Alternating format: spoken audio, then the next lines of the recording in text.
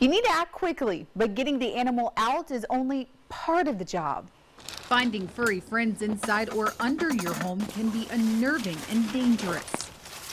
If you have unwanted guests in your home, raccoons, squirrels, mice, you want to get rid of them right away, because not only is their waste dangerous to your health, but also they can do a lot of damage, whether chewing through insulation or even chewing through wiring, which could be a fire hazard.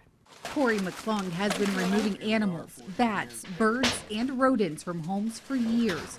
He loves it because every day is different, but says you always need to be careful. If you're removing an animal that has young, they're going to be the most aggressive. A mother raccoon is going to be very upset that you're in her area with her young.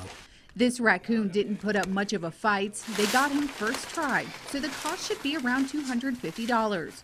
Some companies charge per visit and even per animal, so ask how pricing works before you hire.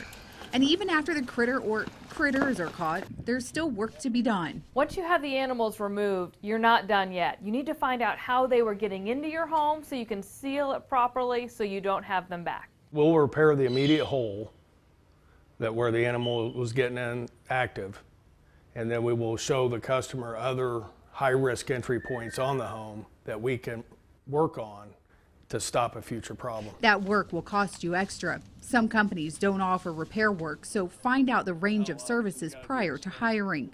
And you might be surprised at the tiny openings a creature can creep through. You can put a number 2 pencil through it, a mouse can get through it. Angie cautions against removing wildlife on your own because even if you get it trapped without getting bitten or sprayed, you still need to do something with the critter.